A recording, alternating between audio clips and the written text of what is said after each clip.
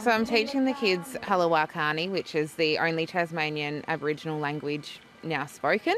The children that I work with have made my job really easy because they just soak it up. They learn words one week and they can put them in sentences the next. So it's really rewarding to see that these children are retaining the language and being able to use it.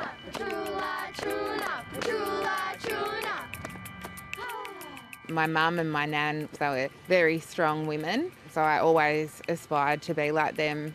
I'm lucky to have the people in my family, in my community, that have helped me become the person I am today.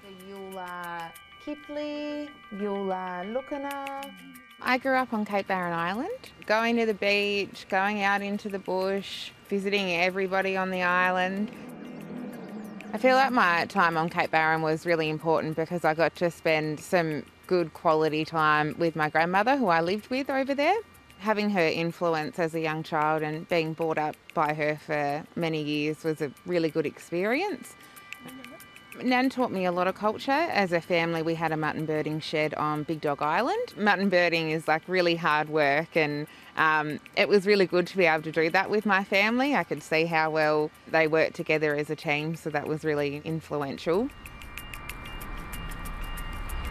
Coming to Launceston from Cape Barren wasn't really that much of a big culture shock, but definitely going from a high school with 7 students to a college with hundreds, that was a bit hard to deal with. Now I'm working with about 20 to 35 children weekly.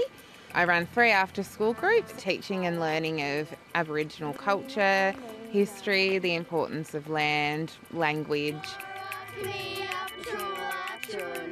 I'm hoping that my influence on the children impacts the way that they go about everyday life, not just language, not just cultural knowledge.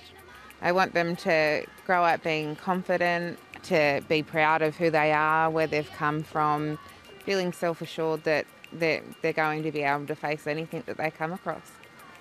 I really hope that I have a positive impact on them.